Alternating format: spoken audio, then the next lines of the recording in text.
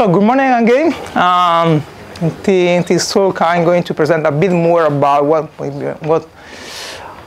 I'm working for the next version, the upcoming release on Nextflow, the next feature, the new feature, etc. The most important changes. And also, before I start, I would like to apologize a bit on the fact that I am much less active in the community channel, only because there is so many people now that become very difficult for me to follow everybody. So I'm following a bit less, but the nice thing of it is that there is much more people engaging each other. So finally, we are a real community, isn't anymore just me replying to everybody, but there are a lot of people interacting between them. So it's great, this. And so a few numbers about the project. It's going very well. Our paper that we published in 2017 got a lot of citation, 130% compared to the past year, so it's a highly cited paper. And also in the GitHub repository, there are 870 stars. There's a lot of forks, a lot of people on Gitter, like I was mentioning. Also, the code base is becoming more and more bigger. This is continuing to grow. We are over 100,000 lines of code. Quite good. It's not an enormous project, but there's a lot of work. And yeah, these are the interaction, the tickets on GitHub. They continue to grow. There are not just issues. There is also a lot of questions. Most of them are closed, but also some of them are still open. But there's a lot of work to, yeah, you expect us in the future. And even more interesting, there are more pull requests. I'm very happy about that. More people start to contribute in the source code of the project on specific feature. So it's really a real open source project with many contributions, different parts. Also, the growth of the project is reflected in the number of downloads, continues to grow. Now we are something around 20,000 downloads per month on average with big peak. And it doubled compared to the past year, so it's quite good, encouraging. And then there are new stable contributors. Each of them work in different area. This guy contributed the support for Git. It is an alternative platform for GitHub. It's quite nice. We had this guy from One Codex that contributed some support for AWS profiles and security tokens. Philip, you made a fantastic contribution for the metrics. There were some bugs in the metrics created by Nextflow. He found out the problem and also submitted some very useful pull requests. Dimitri Pizarro made a contribution for AWS, and then there is also this guy very active in the community. I'm very appreciating that. And also Leslie is contributing a lot on the support for Google pipelines. So the number of people working in different areas is great. So let's start to see something more about what we are going to, how we are going to enhance the language to support more complicated, advanced use cases, bigger pipeline, etc. The work was mostly focused on the language, but there are a number of changes also about the platform. So for AWS Batch, for example, now there is the ability to have custom mount points for containers. So in your configuration file, you can mount separate ABS volumes or separate file system, and then make the ability to create your pipeline more flexible. Also, there is the ability to specify the job role around. It's an extra security, which was a contribution by Sam.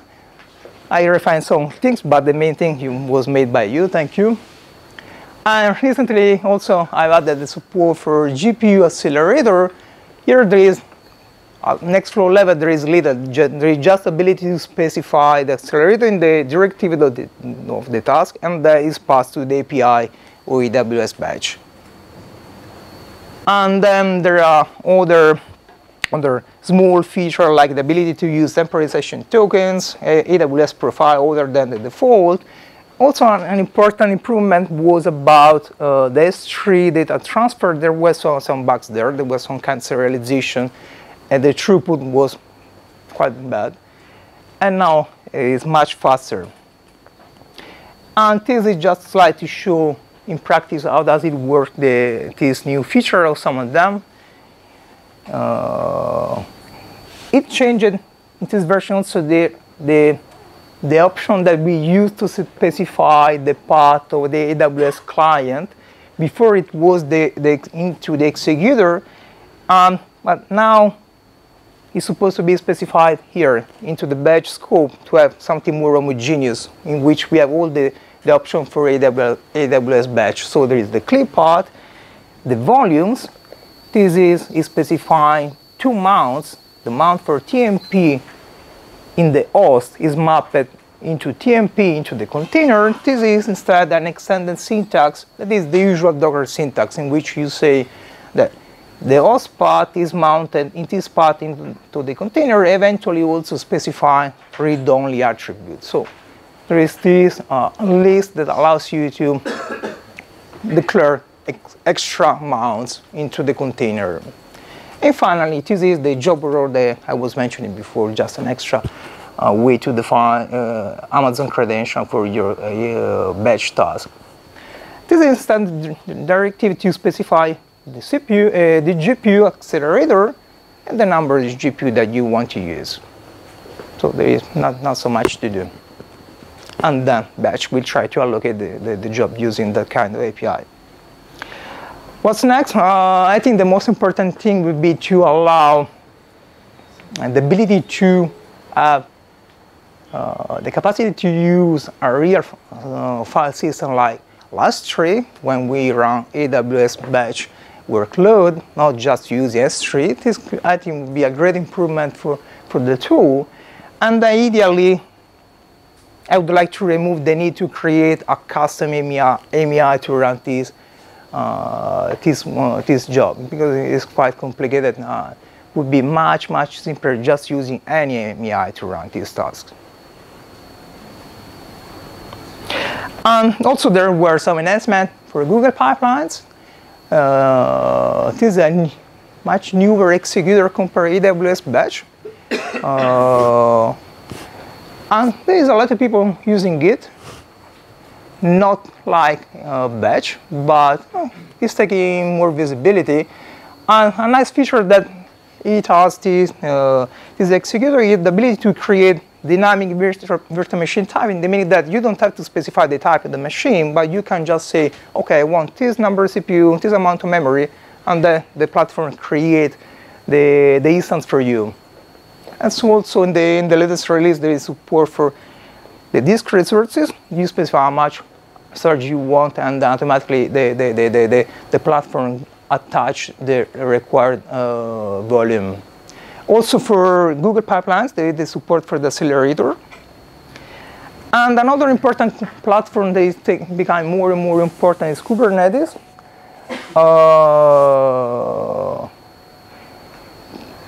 This platform is maturing along the time. So also here there is more people using it, adopting. There are the guys are Wuxi, Nextcode, or maybe the main one using Git. They are doing interesting thing. Actually, there is one guy is contributing a lot of things in this platform, Olafur.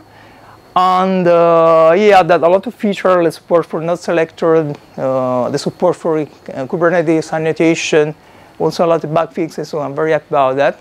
So I think it's still a bit complicated to use this technology, but it's promising. I think the next year we can see something more interesting.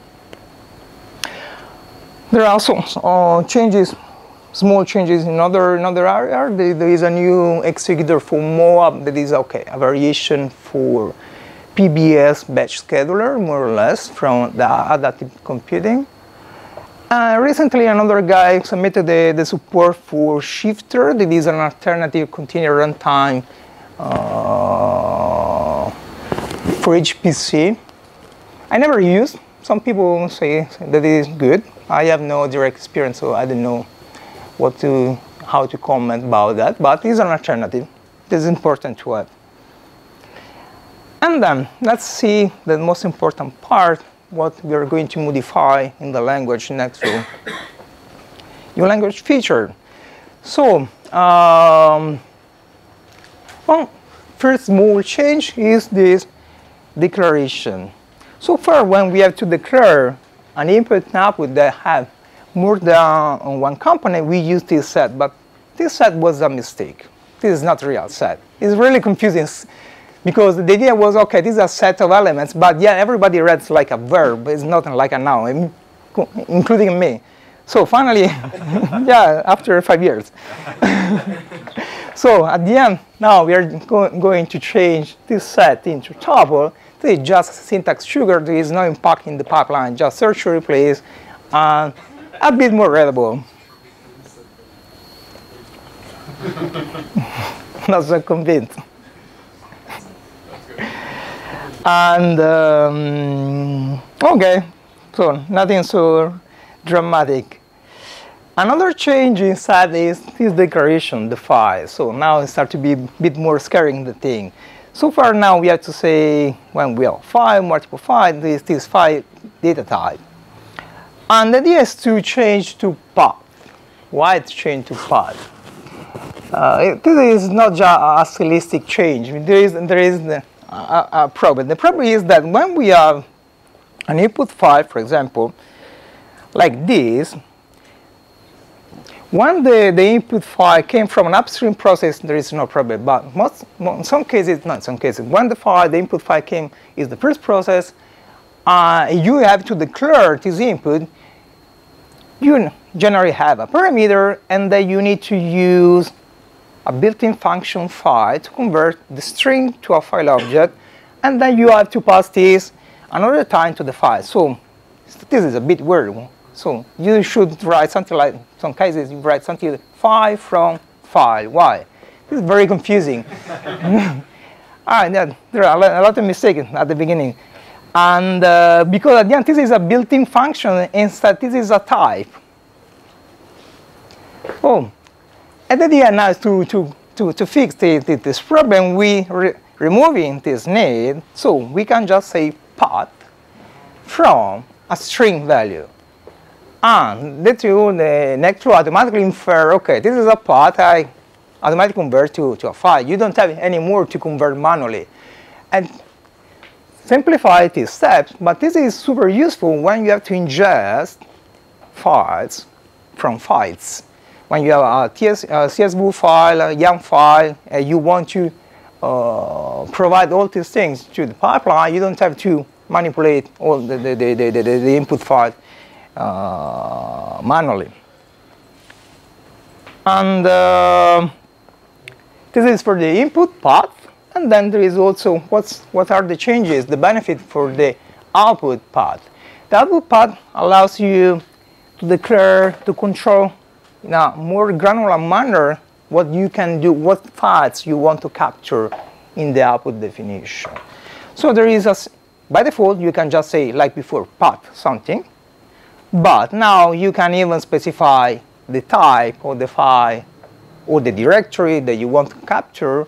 Maybe if you want to capture the symlinks, or if you don't want to capture symlinks because by default they are resolved to the Darknet file, but there are some tools, some situation in which the task create a symlink and you don't want to resolve the symlink, but you want to take the file that represents the symlink. There are many possible situations. This option allows you to better control what you want to capture in the output task. So the bottom line, here the problem is just to replace file with path. It's not complicated. And this is a very common request. Optional input output? Not yet, but But the idea of this option in the path is to give the ability also to declare for each output if it is optional or not. Or maybe we could add an extra option that allows to declare the rarity of the files that you want to capture. So this is something that needs to be defined. The point is that it will be possible to implement using this path component in the upcoming releases. And now, the most important stuff. How is changing the syntax to declare process components? Here the problem was, okay, at the beginning the idea was, okay, let's try to compose a pipeline, put it together different tasks. I want to keep this simple and using this declarative data flow programming model in which you link the task with this data structure that are the channels. So this makes it really straightforward to combine together different tasks, just establishing the dependency, just saying that the output is linked to the downstream task by this channel. So this made easy the composition of the pipeline, but at the same time made it impossible to reuse these pieces in different parts because they are all wired together. And it worked nice for a small pipeline, but more the project became big, more people want to add complexity and different tasks. And then, yes, it can be complicated to read a pipeline like this when you have 20 processes. It's easy to modify, to add something, but it's complicated to maybe to understand, to read all the flow that there is in your analysis. So how to change this to make this component reusable without breaking, above all, whatever we implemented so far? Because this is also another point. We don't want to break all the pipelines in F-core. That would be a disaster. And the idea was just this. Let's remove this declaration. So the new syntax, you just say process, input, process, and the output, and the command.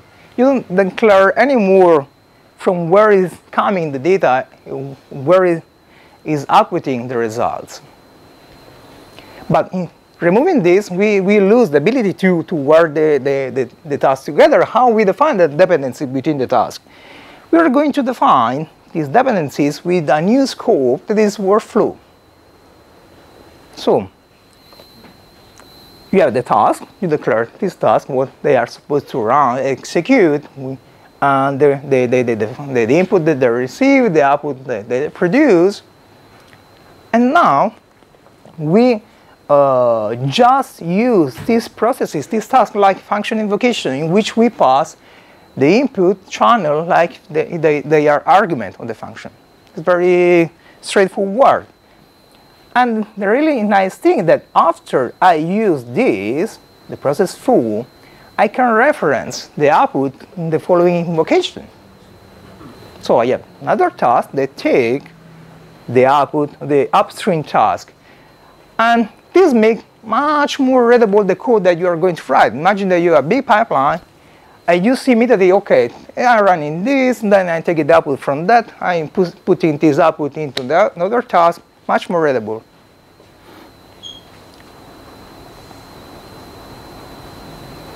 And to enable this, now you have to specify this line on the top of your pipeline, Nextflow preview DSL. Preview because it's a feature that is under development, and so likely we'll remove the preview thing, but we remain a flag to enable this syntax because for some time we want to maintain the ability to run also the legacy syntax. So this will be the ability to enable the new syntax and reuse these processes and combine it together in this way.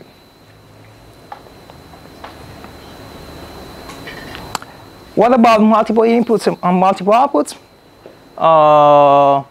Like we do now, we can declare a multiple output, maybe using the tuple definition, that what we call now set. And this makes sense when you have an output that captures logical entity and keeping together, but still we are using a single output channel. But there are situations in which you want to produce multiple output channels from the same task. So how to reference this into the downstream processes? And the idea is just to use this array syntax that you can say, okay, I want to take the first output of the full task and pass to this to the bar, or I want to take the second one, etc. And also there is another possibility. There was the hash is missing. I should say, okay, but I want to use name. Okay, let's use name. So to define the name on the output, we can use emit.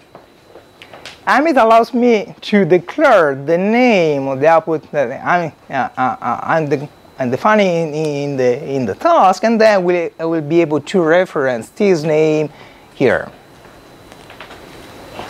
It is makes more clear, allows you to write more semantic code, more semantic task definition. This is the best one, channel out of working. So far, when we have two processes that want to reuse the same input channel, you have to use this into stuff to duplicate the channel so that can be used in multiple places. And this is ugly. It's extremely boring. But there were limitations in the previous implementation that made it impossible to allow to reuse a channel in multiple places. But finally, also because now we have this scope that allows to separate the definition of the pipeline, now it is possible to infer the complete dependencies between all the tasks and the input between them. So it is possible to determine what are the required forking into the network that there is beyond organizing the data flow of the pipeline. So now you can just take a channel and reuse as many times as you want. Nextflow will create the forking automatically. And this is obviously is valid also for the output of a task. In this case, you can use, you're invoking a process, this process returning an output channel, and you will be able to use in more places like any other channel. Much, much simpler. Okay, this is blinking. And finally, the modules. This has been a long-awaited feature. Nextflow, everybody was, I want to use this process is another pipeline, how I can do. I think the first guy asking this was Jose years ago when Nextflow was still a small project in the lab. I said, oh, but modules are not needed, don't worry. But instead, it turns out that are an important feature. So how to create a module? So now that we don't have any more, we are not declaring any more dependencies in the process definition, we can just take this piece and put into a separate file, and we can use include from. And you include the processes into the main pipeline. And you can reuse them, you can define the workflow like before. So this is quite easy. Obviously, there are more options because the reality is always more complicated. And maybe you want to include just one task from a module. And you can say include name of the task from. And this is also maybe a suggested way because it allows you to understand from where is coming a task. Otherwise, you start to use all these tasks, but you don't know where they are. And this way you can say explicitly, okay, this is coming from this file, this came from the other file. And of course, then there is the situation, there are two modules with the same task name. And we have the possibility to say include foo as, so you declare an alias for that task when you are including, and you can use the alias to invoke them. And you can even use the alias for the same task in the same model. So you can just rename a use in your script with another name.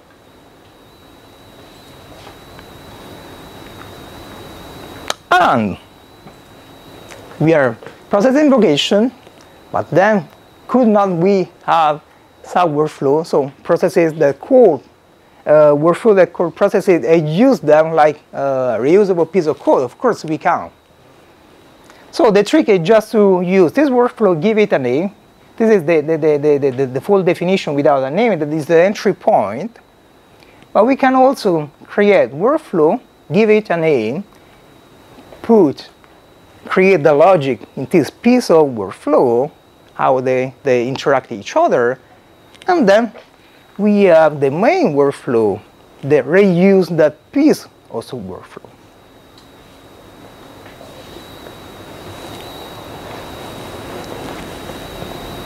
And obviously then you can nest workflow into sub-workflow. There is no limitation on your fantasy at that point. Yeah, workflow 1, they invokes process A, B, the workflow 2, they invoke process C and workflow 1.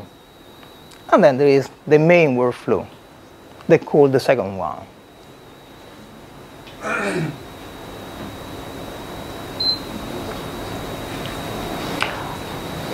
And then I want to create a model of workflow. And that is no difference. You can take that piece of code, you put on a file, and then you can include not just the process, but you can include the complete workflow into the main one. The interesting thing is that, okay, I will show in the tutorial, I will show more in practice, otherwise it became too complicated to explain. But the important fact is that you can isolate not just task, but piece of logic. So aggregation of tasks, just reuse them. Can you imagine like a command line argument that you're gonna put into the Nextflow run, and then you're gonna specify which workflow you run? Yes, it's minus entry. Oh, you've got that. Yeah. Yes, indeed, because exactly by default, what is happening is that when you run your script, you execute this, the workflow without a name. But there is going to be an option minus entry point that allows you to choose which entry workflow you want to execute. So by default we use this one, but you can make your pipeline to start from this one or the other one. And since the workflow now is a piece that we can reuse, we want to pass data to this component. And to specify the input data of a sub-workflow, we use the definition. It is similar to what we are doing in the process in which there is input. Here, there is get. It's a bit different because there you have to specify if it is a file, if there is a tuple, whatever. Here we are just getting channels. So we need just to give to the input channel a name that we can reference then into the body of the workflow implementation. So when you declare one or more input, you need to specify, other than get, you need to specify main to declare where the body is starting, and then you create your workflow. And then, like before, you can invoke this, passing the data channel. And if we have input, we have also outputs. And how to declare the output of a workflow using Amit. So here we can define one more output that is produce this guy, and you have to specify which is the channel that is produced, that is emitted by the workflow. And then you will be able to use like a process. This sub-workflow is emitting this output channel that is the result of the bar invocation, the bar task, and then we can use like a process, and we can take the output, and here just dumping the output.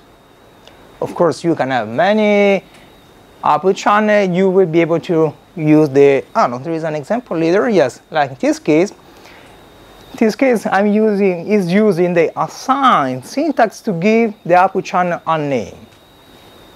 So you can do using this approach to give the output channel a name that you can reuse in this way.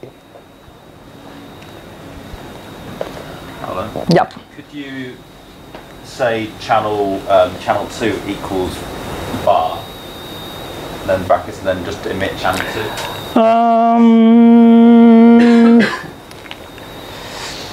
Likely, I'm not sure. Okay. Yes, but it would be better to avoid any case, because I think it would be better to separate the execution from the declaration of the output. But in principle, it should be possible, because this stuff, yes, is evaluating an expression that include the execution of a task.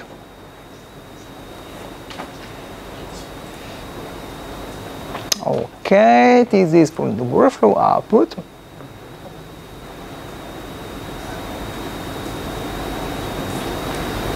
And then we back to the problem. Okay, well, with Nextflow we don't have.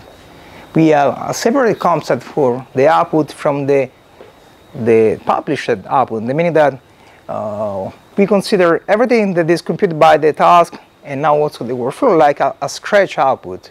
Instead, we want to separate instead what is supposed to be the final pipeline execution output. And so far we use this publish dir directive in the task to say, okay, I want the output this task to put there, etc. Since now, what is the problem? Now we are separating the definition of the task into modules, so make no sense anymore to put this rule inside a common module. And the idea is to move this concept out from the task definition and declare a start at the workflow level. So you have all your tasks, maybe you have also your sub-workflow, and then you aggregate all this into the final pipeline, in which then declare what your pipeline is creating, is publishing, the real output of the pipeline. So this is a concept that is going to be moved outside in the main pipeline, in the main workflow declaration. There is going to be a publish definition which you list, okay, this task is producing something I want to copy here. This other task is producing something else I want to put here. And this is, behind the scene, exactly the same implementation published there, and there are even the same option. But then now it is moving at this level. And you can put this only in the main workflow, not in a sub-workflow, for the same process for the tasks.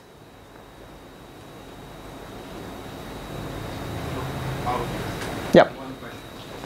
What if I need to save the output of the process and name in a directory and name the directory with a variable value that I have in the process? Can I use a closure or something like that? Yes. Yeah, here there is save as before, and yes, now there is save as like there is in the published here. I was thinking maybe if it's possible to make something in the tube, but I don't know, maybe we can try to think a bit more about this. Okay, yeah, not finished. Can we get optional sub-workflow? Optional, and you put an if. Now it's much easier. Yeah, you can say, okay, if something is this, otherwise is the other. Other question? Yes. This way you can allow for loops, no? Because before for loops were not allowed. This is functional programming, there is no for each. No, yeah. The problem is, okay, I didn't tell this, but now I have to tell. You cannot use this more than once. So you cannot use a process or flow, you cannot invoke more than once. But you can rename, no? Huh? You can make a copy and rename. the real reason that you can't is just for a naming problem. The meaning that since we are using this name to reference the execution of this, if we invoke more than one, this name, what is going to reference? Yeah. Why do you use foo.out and not, output of foo equals foo bracket? An assignment. Yeah. You can. You could run it. This output. Where? So instead of doing foo.out, could you do an assignment in the main? Yes. Yeah. And then you could loop. Yeah. We are going to see a bit more in practice this in the tutorial later. Let me see. Okay, this time. Oh no, not at all. But just to close, so the problem of invoking more than one time is a problem on naming. And above all, I didn't want to do to prevent the ability to make four because it should be more a functional-oriented approach. But still an open question. So maybe if we find a way, we could even add the ability to invoke a process more than one time, so use also for. So it's an open point, let's say this. How would you do software dependency management now with modules? So imagine you have third-party modules lying somewhere or a registry or whatsoever. Does not change anything. Okay. This is the point. You won't find the executable locally in your system because this person has defined it in his Nextflow config or whatsoever, but if you're including the NF file, you have no clue what the software behind is necessary. But how does it change compared to now? So I think the question is more around, would you have like a config for every single one of your modules? Yeah. Yes. Yeah, this is. Not just the config, but you can imagine that you have the... It is in the things to finish later, yeah. So, but, yeah, I will try to respond more in a better way in the tutorial part about this, so we'll have more time, otherwise we are running out of time. I want just to show a few things. There is still something completely new, because in some way this was just an evolutionary of the syntax, and when I started to implement this stuff, it turns out that I realized the possibility to do something that is incredible, in the meaning that you can even use pipe to compose tasks like this. So you have a process, and then your workflow, what it's doing is creating a channel, is piping the channel to the task through, and then I can even mix the map operator, and then and then I can even mix the other operator. So you can compose, like in Bash, the task execution. This is a complete new way to write the pipeline. Still not so sure. In the previous syntax, I'm quite sure on the result. I consider nearly stable. This is very experimental. It's surprising me about the ability that allows you to write your pipeline. Also, at the same time, a bit scared by the flexibility. There is a bit too magic behind. So let's see if we include in the final version. But what you can do is surprising. And for example, you can have two tasks like this, and then your workflow like before. There is the channel, then there is the operator map. You can even put pipe, two processes like this case, and you are saying that this output is given to the foo and bar that are executed in parallel. And then you can take the output of these two, you mix together, and then you print. So you can do very advanced things in few characters. Maybe now the problem is that you cannot write all the pipeline into one line, but you can even split this using this syntax. It is quite fun, I find. And the problem maybe is too fun. Let's see if it's really useful. So this is an experimental feature. And, oh my God, too many things. Okay, this is, I just mentioned that we will show later.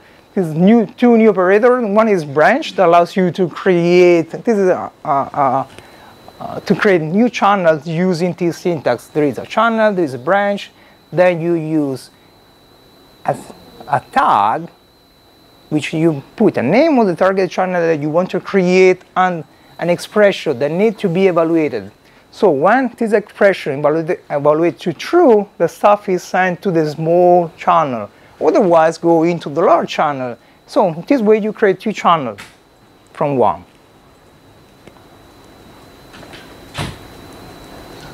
And there is another possibility to capture everything. Like in this case, you just put condition is always true and capture everything that is not satisfying the previous condition. Then there is also a new fork operator that replaces the separate. And what it's doing is create a copy of the channel, remapping the value to new values. But we will see later in the tutorial this as well. And this is okay, variation. So toward the conclusion, there are also some deprecation. Set become tuple into we don't need any more. Choice is not supposed to be used anymore because it's replaced by branch. Separate is replaced by fork.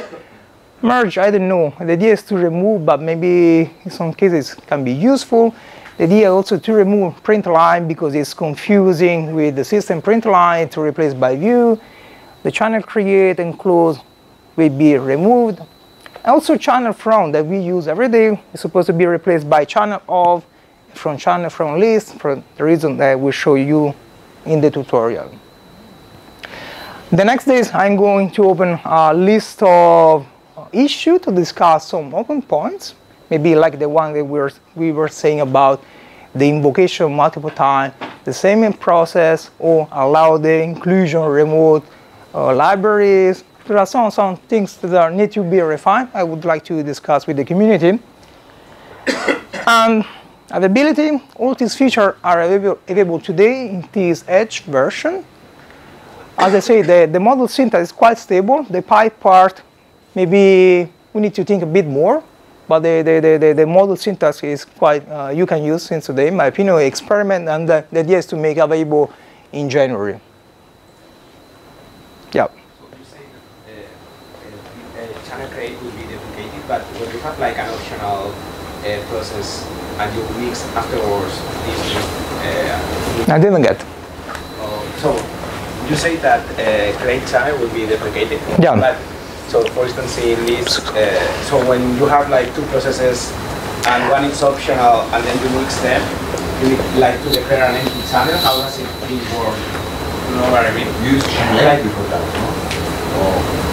I had temporarily, I use channel length. Okay. Let's see more in the tutorial because it's quite complicated question. Otherwise, we have no time for the other presentation. Okay, this is just a collection of ideas in conclusion. Yes, one of the ideas is to have a configuration file module level, so more or less what we were saying before, but it's an idea to be explored. And also to use model to define some kind of unit test. I will try to show something more during the tutorial as well. And yeah, this thing to move the parameter settings definition into as a native feature in Nextflow could be a nice idea. Actually, what we are trying to do is to strengthen the integration between Tower and Nextflow. They are going to be two separate projects, of course, but the idea is to make complementary each other. So in conclusion, I think these enhancements to the language are a great step forward for the project. They will allow to create much more complicated pipeline in a more easy way. And this ability to create models of tasks as a workflow is incredibly powerful. It allows people to create reusable components above not just for the task, but for a piece of workflow, the entire workflow that can be embedded in each other.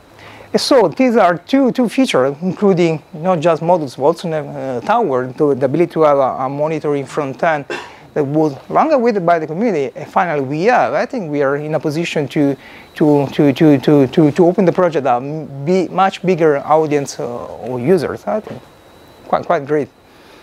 Thank you.